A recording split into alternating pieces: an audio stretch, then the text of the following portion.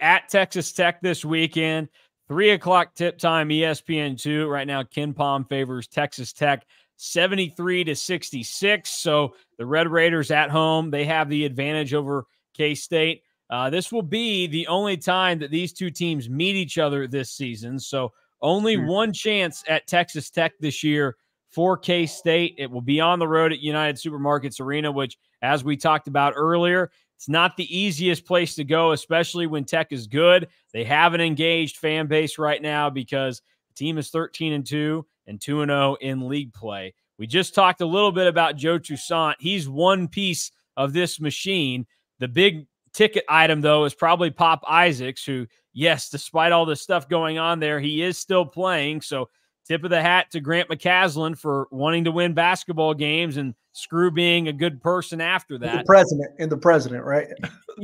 Yeah. Wink, wink, and the president. What do you expect from K-State's trip to Lubbock this weekend, and what should they be prepared for? I think it's going to be a nail biter. I really do. Because you have a guy that's coached with Grant McCaslin, and you have a player that's played for Grant McCaslin. I think these two teams are probably built similarly, have basically probably, I would assume the same basketball principles and thoughts for the most part. I'm sure they're, I guess I haven't dissected it too much, but I assume Texas Tech's also running the same exact defense that Kansas State's running. So I think these teams are so similar. And Grant McCaslin's basically running, the opposite offense that he did in North Texas. And now Jerome Tang acknowledged that at his Thursday press conference too. He said, well, if Grant brought what he was doing in North Texas to Big 12, he'd probably be in trouble, because he said the defenses in the Big 12 are too good, too athletic, and too suffocating to just take the air out of the ball and hope to grind out a victory every night. He said that's just not a great winning formula. Now, Bruce Weber would probably disagree, but so that's why Grant McCaslin's probably changed it, and obviously maybe he's trying to fit what they do to the parts that they do have too, and that's a sign of a good coach. So, if you're coming into this assuming that it's going to look like North Texas, it isn't. It's not going to look like North Texas at all. Yeah, North Texas, they were okay winning a game like 45-37. Texas Tech this year, they've been on a tear scoring the basketball. It has been since November 12th. That would be the last time that Texas Tech failed to score at least 69 points in a game. And they scored 80 a lot. Yeah, they've 90 against Oklahoma State, 78 against Texas, and then you can go down the list, 85 against North Alabama, 96 against Sam Houston State, a bunch of 70s and 80s. And they lost an overtime game to Butler, 103-95 this year. They did, if you're trying to play the common opponent game and you go, man, they beat North Alabama 85-57. They beat Oral Roberts 82-76. They did lose to Villanova 85-69 this season. So it's tough to play that game. It's a lot easier to do against, high level opponents like Villanova. And now that was a neutral site game for them at the Battle for Atlantis. Speaking of Pop Isaacs, and K-State obviously got Villanova at home. But the fact that K-State was able to beat Villanova, a team that was capable of winning by 16 over Texas Tech, that is significant. And that tells me there is a chance that K-State can go down and get this win. And the 7 points that Tech, is favored by in Ken Palm, and probably close to what the line will end up being, probably either 6.5 or 7.5. I think K-State can keep it closer than that the way they're playing right now. Everything that you're basing this stuff off of right now, K-State is playing as a different team and a better team than everything that came before the UCF game outside of a handful of games. And I think you're starting to see K-State get it figured out. And the biggest benefit to the Wildcats right now, and everybody knows I'm not a big defense guy, take it or leave it. You only win the game if you put the ball in the hole more times than the opponent. But K-State's defense is legit, and we've talked about this a lot. Like, the offense and everything that goes with that is coming along. It's not necessarily NCAA tournament caliber quite yet. The defense is. The defense has K-State as one of the better teams in the country in that department. I mean, the efficiency numbers keep going up. They're inside the top 40 now, and 30. It is the real deal. It's going to give teams problems. So if K-State can just keep giving themselves average at best offensive performances and maybe having a guy and a half go and have a big consistent night for you, that gives you an opportunity in every game. And I think they're at the stage now where through 2 conference games, we've seen Tyler Perry, Arthur Kaluma, and Cam Carter all have a game where they stepped up. For Perry, it was against UCF, and then we got Kaluma and Carter against West Virginia. I've got faith that at least one of those guys can give you a boost at Texas Tech, and I really do think K-State is going to have the opportunity to win this game. Not saying they do, but I do think it ends up being closer than those 7 points, at least the feel of the game. Maybe, fouling and whatever gets it to 7, but this is going to be a good game.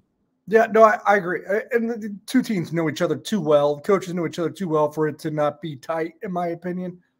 A couple things in response to what you said. Not just top 40. I think it's now the defense is now in the top 30 or very close to it. 34th right now in defensive efficiency. Some of the things changed there because I think right after the West Virginia game, I think was the 32. Yeah. So they're in the ballpark. And by the way, like a month ago, it was like 121. So it's been lights out for the last month. And then you talk about the big 3 stepping up, whether it's Tyler Perry against UCF or Kaluma or Carter against West Virginia. I will say it's got to be 2 guys, I think, at Tech to get the win. Yeah. Yep. No, I would agree with that. And you are getting to the stage of conference play where you're going to face more teams where you're going to need more guys on any given night to kind of come through and help you out. I mean, I think that is something to keep in mind. One thing to take into account is Tech is not deep. I was looking at some of the stuff that KSU fans sent me for the preview.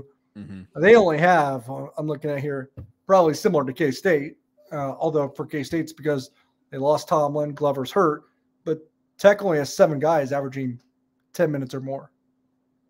Yeah, that Tech is fairly similar to K-State. They'll shift around their lineup a little bit more, so they're a little more consistent with guys that they will put into the game, but it is probably a team they're closer to being 8 deep than what K-State is, but in reality, Tech is probably a lot closer to being a firm 7. And they're going to wear their guards into the ground, very similar to what K-State is kind of having to do right now with Perry and Carter. So I think it's going to be a fascinating matchup, and seeing how, I mean, this is kind of a game where you're going to look to Cam Carter again, probably because there are more offensive weapons at the guard spot for Texas Tech. And, I'm starting to think Arthur Kaluma probably needs to be the best player for this team in an ideal situation. Like if you want, the dreamland, I think Cam Carter would be that guy. I think Arthur Kaluma has the better chance of becoming that. But Cam Carter, with his ability and the type of player he is, if you get the best version of him, that's the guy that I want to step up for you. And I think you need to get another good game out of Cam Carter. The one thing that I would beg of him is just make a couple more of those threes, just a couple more of them. Like he gets some really good looks, just bury him, and the game goes a lot differently for K-State. I will say that I think the most important player most of these road games will be Tyler Perry, because they say it in the NCAA tournament, like the great equalizer, especially for the underdog, is the 3-point shot. Well, in the Big 12, that's when you go on the road, right? Yeah. Is the 3-point shot. So if Tyler Perry can go out there and make 4 or 5, even 6 threes again, I mean, that's probably the most favorable recipe for Kansas State, because it's also not asking a lot. That's asking a guy to do what he can do. Yeah, that's true. And look, I will say, I mean, there is the motivation here for Tyler Perry. Like, no matter how he feels about Grant McCasland, like that's his old coach. I would hope that creates some fire and some energy, that we see the more confident second half Tyler from the UCF game that isn't so passive. And when there's a shot, take it, not overthinking things. And you get a really strong performance out of him that can kind of carry you through and be good against Texas Tech. So this is another opportunity where that UCF, we thought maybe it would be the breakout, kind of regressed against West Virginia. But as you said, like still doing some good things. he's got the motivation here. Big road game against your former coach. Like, go out there and make some plays. That'll be an exciting thing to see. So I think that's a benefit to K-State this weekend. Something, we talked about the road stuff a lot already. We don't really have to, this won't really be a discussion on that, but just an observation. I believe Kansas State's only had 2 true road games so far, if I remember correctly. And they've both been blowout wins, right? LSU and West Virginia. Yep. So 2 true road games, 2 true blowouts. This is a road team. So maybe you're going to take the Cats by like 1,000 this weekend. Is that what I'm hearing? You're doing the pick and preview because you're the one on the hot streak. So that onus is on you. So I'm not so confident in what my pick's going to be this week. I don't know that dessert in Lubbock. That's what you just got to call the pick and preview. Dessert in Lubbock. Well, I don't know. I wonder what's a dessert spot in Lubbock. They probably got churros of some kind down there. They served him at the football game, and the Pop-Tarts Bowl guy really loved them. So I do love a good churro. I do love a good churro. I think the first time I ever had it was in Lubbock at Jones AT&T Stadium. So I couldn't really give. You got to do it with like vanilla sauce too. Interesting.